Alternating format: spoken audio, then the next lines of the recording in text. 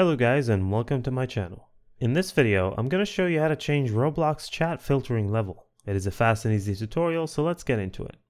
To begin with, open your browser. On the URL section, tap www.roblox.com and log into your account. Once you're logged in, click on the gear icon located at the top right corner of the screen to access the settings menu. Next, scroll down the settings menu until you find the privacy tab.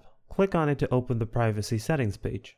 On the privacy settings page, you'll see an option called Account Restrictions. This is where you can adjust the chat filtering level. By default, Roblox has a strict chat filter to prevent any inappropriate language or content from being displayed. If you want to change the chat filtering level, simply click on the drop-down menu under Account Restrictions and select the desired level. There are three options available: No Chat, Chat with Friends, and Chat with Everyone. If you choose No Chat, your child will not be able to see or send any messages in the game. Chat with Friends allows your child to communicate with their approved friends only. And finally, Chat with Everyone enables your child to chat with anyone in the game.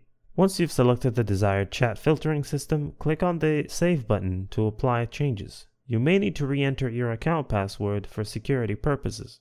And that's it, you have successfully changed the chat filtering level in Roblox.